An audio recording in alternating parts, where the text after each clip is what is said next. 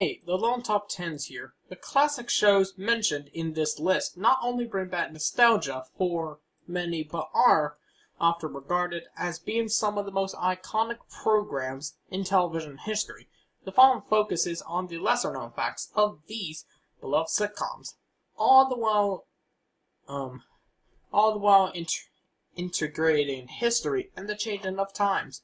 So that's why we put up a list of the top 10 lesser known facts about the most famous classic TV shows. Now, most of you older people out there will definitely know these shows, so if these shows are mentioned in this video, you might be lucky, because you're going to be knowing a fact that you have never heard of. Alright, let's start off with number 10 about I Love Lucy. Long before I Love Lucy made television history, the decision of moving forward with the production of the show's pilot was faced with considerably dilemmas that could have potentially led to career suicide for both Lucille Ball and Desi Arnaz.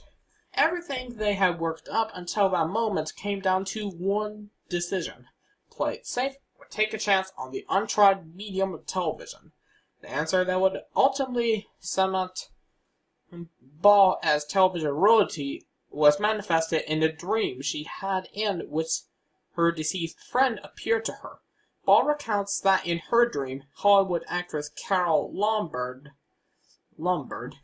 appeared in a very smart suit, and she said, "Go on, honey, give it a whirl." I Love Lucy not only became one of the most syndicated shows to date, but is also credited for the invention of the rerun, an idea Arnaz formulated following the pregnancy of his wife. That's pretty nice. Alright, number 9 is Jackie Gleason vs. Fred Flintstone. The popular 1960s cartoon The Flintstones became a hit around the world, but was not only well received by one of television's most iconic actors of all time, Jackie Gleason. According to Alan Reed Jr., son of Alan Reed, who voiced Flintstone, The Flintstones was inspired by the Honeymooners, taking on this short-tempered and overbearing characteristics of Gleason's vocalist Ralph Cramden. Gleason was none too pleased that the modern Stone Age family was patterned after his beloved show and I was having a little bit of mouth trouble. Contemplated suing the creators of the cartoon, although Gleason's lawyers informed the actor that he could have made the Flintstones cancelled. They cautioned him that he would be known as the guy who yanked Fred Flintstone off the air. Understanding that many children and parents would be saddened, Gleason ultimately decided to let bygones be bygones. Pretty nice. Alright, number 8 is Delusional Fans. 328 Chauncey Street, Apartment 3A, is the Brooklyn address that Ralph Cramden lived with his wife Alice in The Honeymooners. Unfortunately for Sherlyn Conway, who shared the same address as the fictional couple, die-hard fans of the classic show continued showing up at her residence well into the 1980s, hoping to catch a glimpse of Gleason's alter ego. However, this was not the first time fans could seem to separate real life from television. Shortly after Gilligan's Island first appeared in 1964, producer Sherwood Schwartz began receiving forwarded telegrams from the Coast Guard written by concerned viewers pleading for the rescue of the stranded castaways. Apparently, the number of delusional TV-watching adults who could not distinguish fact from fiction was more than Schwartz could have ever imagined. Schwartz said, "There was even a laugh track in the show. Who did they think was laughing at the survivors of the wreck of the USS Minnow? It boggled my mind." Alright, well, number 7 is The Odd Couple's Odd Antics. So, when The Odd Couple first appeared back in 1970, viewers questioned the sexuality of Felix and Oscar, two men living as roommates in New York City. The character of Felix, played by Tony Randall, raised the most eyebrows, given his flamboyant mannerisms and interest in the arts. Worried that viewers would be turned off due to the continuous speculation, ABC executives made it a point in the show's intro to state that the roommates were divorced men. Actors Jack Klugman and Tony Randolph laughed at the expense of those who thought the show was about gay men. In addition, they tested the patience on anxious producers and executives by improvising many scenes of Oscar and Felix hugging and kissing, much to the studio's displeasure, because it will be inappropriate, I would say. Alright, number 6 is Boston busing crisis. In 1974, a federal district court judge ruled that the Boston School Committee had unconstitutionally and deliberately segregated city schools. Therefore, a racial balance was called to order view busing students outside their neighborhood to other districts in an attempt to achieve a racial balance in the classrooms. Looks like I'm not getting too fun here, being racist. What followed was a citywide pandemonium shrouded in violent protest, riots, and anti-police sentiment. Welcome Back, Kotter, a new hit show on ABC that focused on a racially mixed group of underachievers at an inner-city high school, felt the resentment of Boston officials. The National Education Association viewed the show's theme as dangerous, ultimately leading to the program being temporarily banned from being aired in Boston.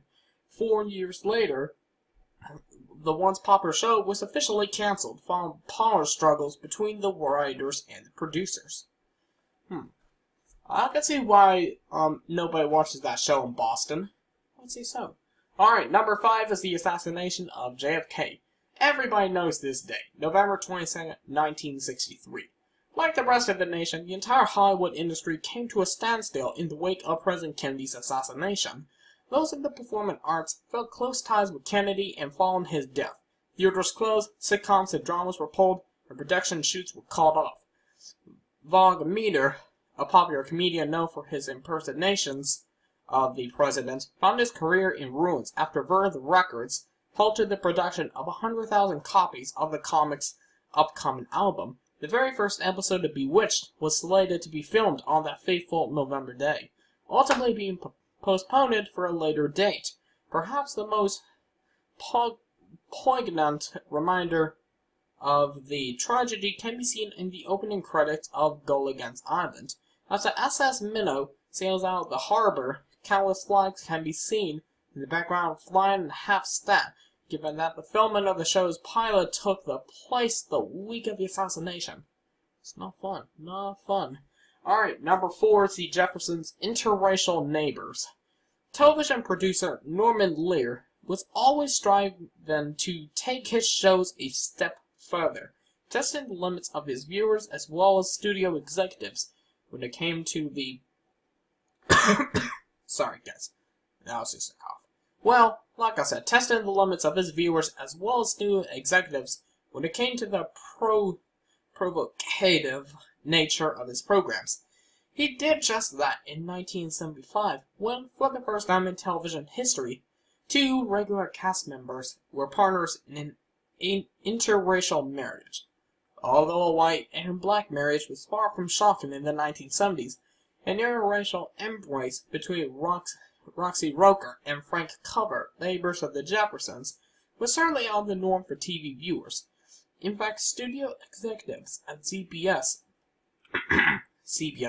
sorry if I mumbled that out, were so concerned about how viewers would react. They tried to have the kiss between Helen and Tom Willis edited out, but to no avail given the persistent lobbying by executive producer Fred Silverman. Alright, number 3 is the Ed Sullivan Show and mental illness. One of Ed Sullivan's proudest moments of his iconic show that spanned well over 2 decades came in 1953 when Broadway director Joshua Logan asked to speak about his struggles with mental illness.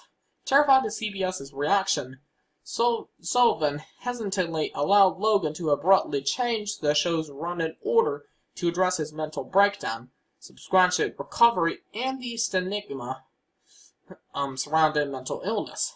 Logan's address with the audience was met with momentary silence, followed by an exuberant applause. In the weeks that followed, CBS received countless letters of appreciation including one from a Pennsylvania judge who claimed that the show possibly influenced one of his most recent court decisions. In addition, funding for psychiatric hospitals included due to Logan's appearance, solidifying Sullivan's opinion that the Josh Logan story was the show's peak moment. It was pretty nice. Alright, number 2 is The Hogan's Heroes. Now, this show ran on CBS from 1965 to 1971, which was set in a German POW camp, which stands for a prisoner of war camp during World War II. Although successful, the sitcom was heavily criticized given the actual atrocities that were committed during the war.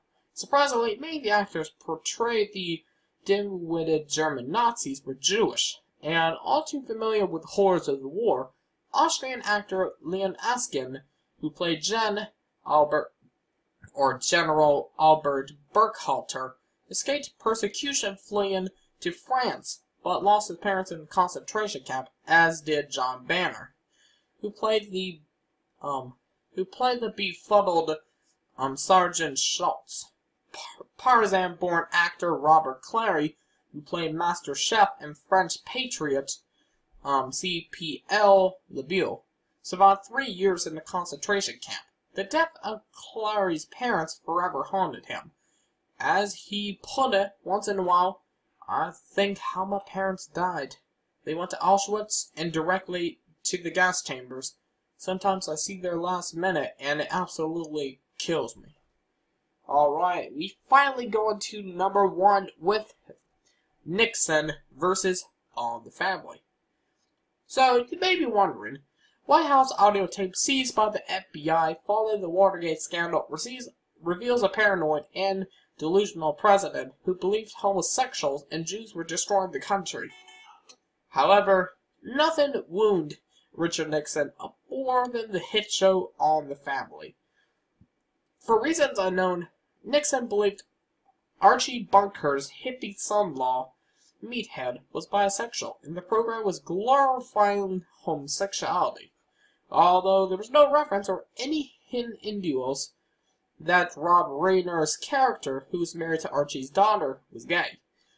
Nixon held strong resentment toward the show he felt was supported by communists and left-wingers in an attempt to ruin America.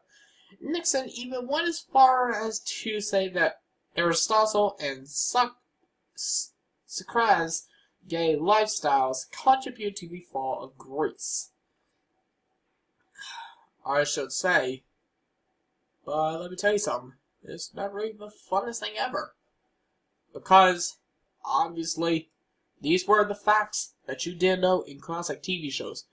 If you have any classic TV shows that I did not mention that had some facts that you didn't even know about, just let me know in the comments down below. Anyway, don't forget to subscribe to my channel. Don't forget to like this video. Don't forget to ring that little bell after you subscribe. Ding, ding, ding. Alright. And don't forget to support me on Patreon. View the link in the description down below. Alright, that is it for us, guys. And we will see you guys next time in another Top 10. Take care.